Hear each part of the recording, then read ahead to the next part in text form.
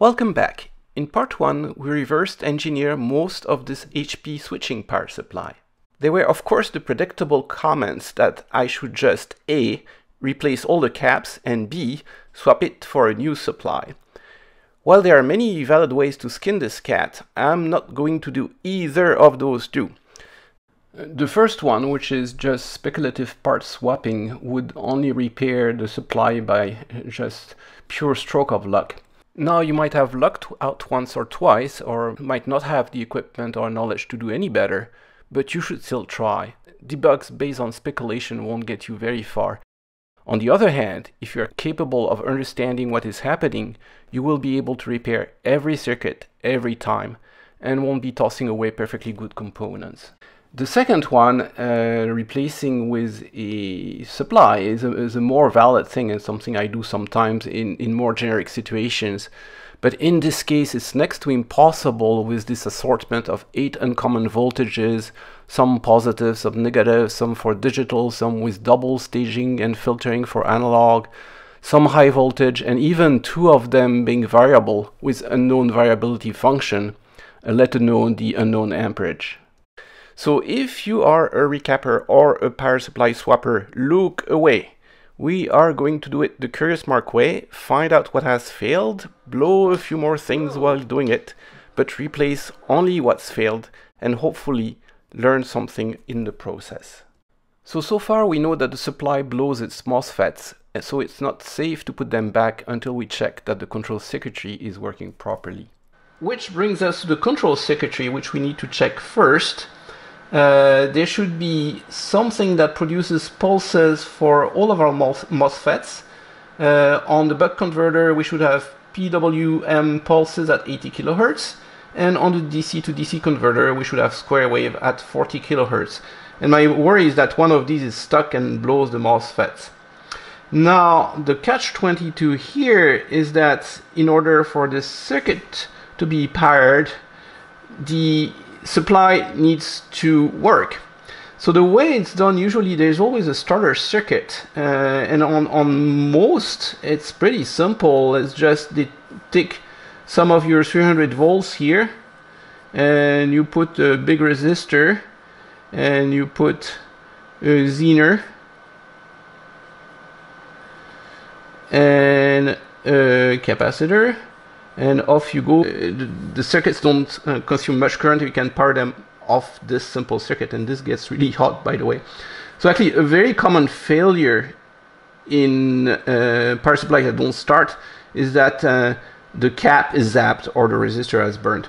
But in this one they made it even more complicated, and it's actually a 3-stage process. So the first one is the simple power resistors through zener, which goes through the kickstart pulser and generates a 15 volt pulse every 2 seconds. So the Kickstarter is this circuit, which has the simple resistor, it's those 2 resistors, and the zener, which is right here, which then goes through one more MOSFET, which draws current through a thermistor and gets 12 volt for 200 milliseconds. That's the kickstart power.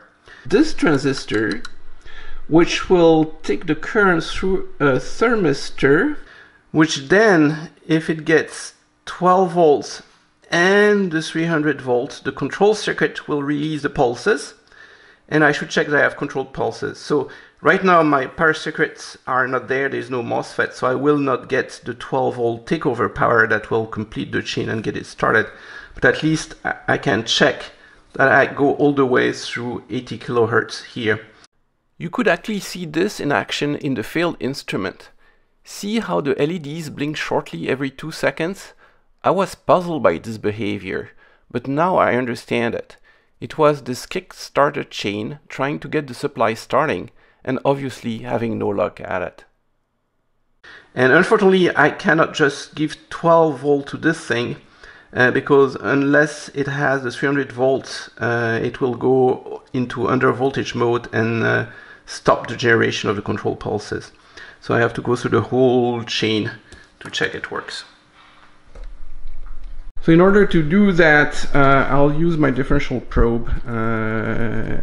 When you work on switchers, you have to isolate your oscilloscope, and this one takes up to 500 volts of common mode, and then you have no problems. So I am here on the voltmeter. I have the output of the rectifier that should go up to 325 volts, and here I am on the gate of the kickstart MOSFET, and see if that works. And also here I have the variac, not that it does much on the switcher, but if it consumes too much current, I'll feel it before it turns on. And since I don't have MOSFETs, nothing bad should happen. Oh, I have 200 and... Oh, okay, so that works. Here we go. I am seeing 296 volts rectified. And I see, a bunch of pulses. That's not what I expected. Maybe that's what it's supposed to do. That are the Kickstarter pulse, but I would have suspected just one big pulse, not chopped like this. Now something interesting happened when I turned on the variac. At some point, when it's 200 volt rectify, I get this clean pulse, which is what I expected I would get. I don't know if it means anything. So I was confused by the measurement I got, and I think it's a measurement error because I brought the old girl in, which has a slower differential probe, but also can take a lot more differential voltage. There you go, we have a nice clean pulse, and so everything looks like it works like it should. It's also the required 12 volts, and that thing is just giving me this weird pulses. So I think there's something rotten with my eBay source probe or the way I use it. So that's another classic, chasing artifacts caused only by your measurement technique or instruments. Who hasn't spent hours trying to diagnose a bad measurement? But while I was fighting with my uncooperative HP probe, something else failed, and the kickstart power disappeared entirely. So this is getting more and more frustrating. I was going to show you how the control signal started correctly on both of the stages, and then I couldn't get anything anymore. Then I checked what power was happening at the circuits. It was not the 12 volt pulse anymore. So I said, darn, I must have fried the MOSFET. So I took it off because we checked the pulse is fine. So MOSFET checks out good, and I broke the pin while I was doing that, of course. And then I tried to power it directly. No, the hell was it? The MOSFET's not there, so I'm just went with the power supply and powered it up, and got it to 7 volts and 300 milliamps, which is 2.1 watts. So if I have a short somewhere, it will show up. And no, I can tell which circuit I powered. I reverse engineered that, and you can tell it's this guy over here. It's the driver for the second stage that gets hot. So this little fellow is getting hot. So the component that just shorted is the MOSFET driver. It's a little IC that amplifies the TTL level 5 volt pulses to the level that are necessary to drive the MOSFETs. And it's the one that drives the DC to DC converter MOSFETs. There's another chip and that drives the buck converter. So that one failed, and it failed shorting. That's really weird. So I bet you that one was pretty sick beforehand and finally gave up the ghost. Okay, so my what I suppose dead circuit is out. Still haven't put the MOSFET back in, but at least make sure there is no short. It seems it's okay now. So fortunately, as soon as I removed the driver IC, the short was gone. I put my kickstart MOSFET back in, and which should be able to power up the control circuits again, or so we hope. Okay, let's see if we can climb out of our damage curve.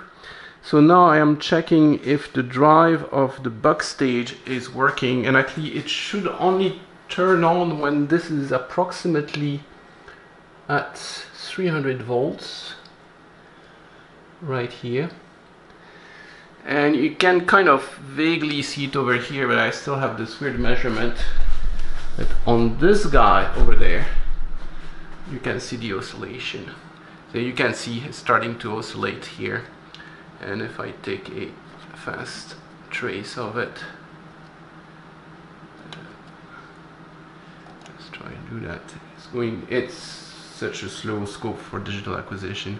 But you can see it's painfully building the waveform, and it's oscillating fine.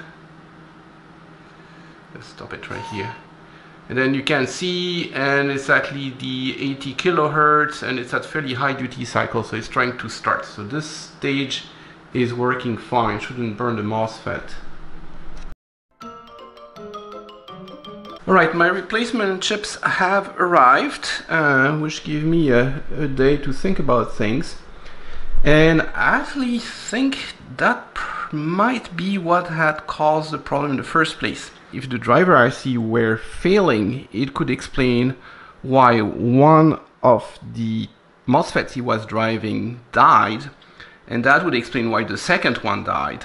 It also could explain why it wouldn't start if it was in a halfway state. So maybe we have found the part that was in the process of failing and eventually failed completely. Another thing I did while I was waiting for the circuits is take care of my HP probe and tune everything about it. Actually, it's full of little things that you have to tune.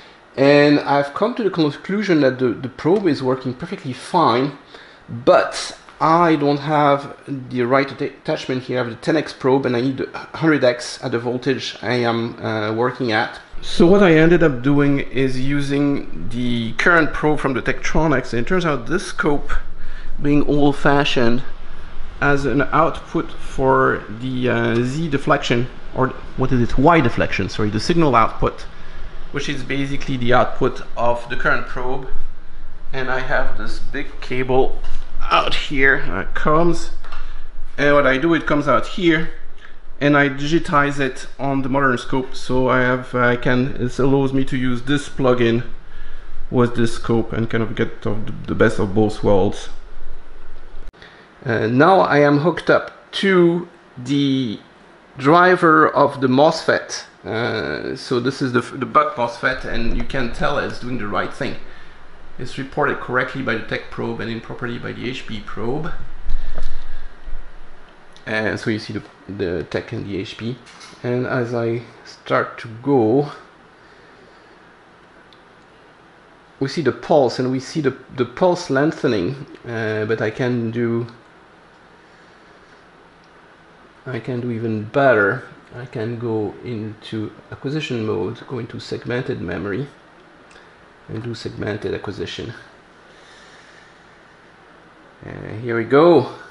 Basically, I've taken a little snapshot of the whole thing. Okay, let's play it. And you can see the pulse starting small and lengthening during the start pulse. This is something that you can only do with a modern digital scope. Let's do it again. That's a high speed, and you see it's trying to lengthen the pulse because of course it sees no output. The control electronics is working very well. So it's about time I think we can put the MOSFETs back. There is no issue with the control circuitry. Okay, so we will put our little IC back, which I believe is the original source of all of our problems. I hope. We'll see pretty soon. And I'll solder that in, and then I'll solder all the MOSFETs back.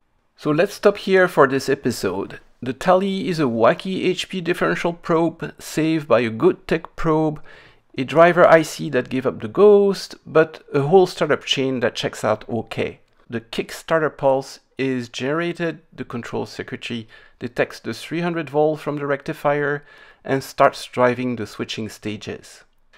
Moreover, we see it reacting to seeing no power and trying to lengthen the PWM pulse, so the controller is probably working just fine. The likely cause of our trouble and kill MOSFETs is now the very dead driver IC, which I have ordered and received. We'll see if we have fixed it in the next episode. Spoiler alert, it does not quite go according to plan.